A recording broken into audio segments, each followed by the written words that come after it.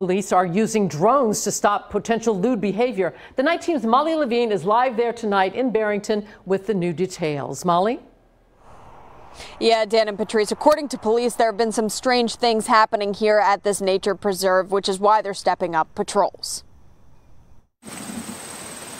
Barrington police increasing patrols at the bird sanctuary on Wampanoag Trail, Billy Viter's sanctuary of choice. I call it my sanctuary.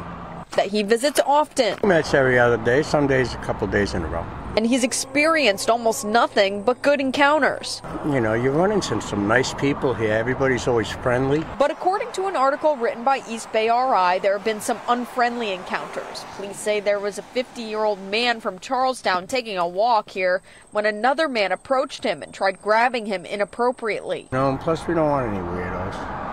We got enough of them.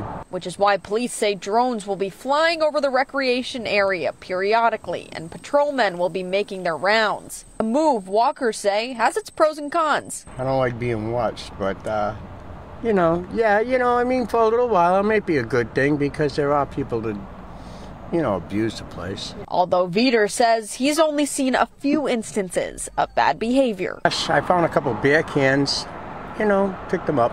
I saw a campfire. And somebody had lit a campfire. They must have camped out here. Adding that there can be crime at any time, so he's not against the added security measures in a place he calls his sanctuary. I come here at 5, 6 in the morning. I come here 5, 6 at night. And I did reach out to police for more information about these instances as well as the initiative. We're still waiting to hear back. I'm live from Barrington tonight. Molly Levine, NBC 10 News Night Team.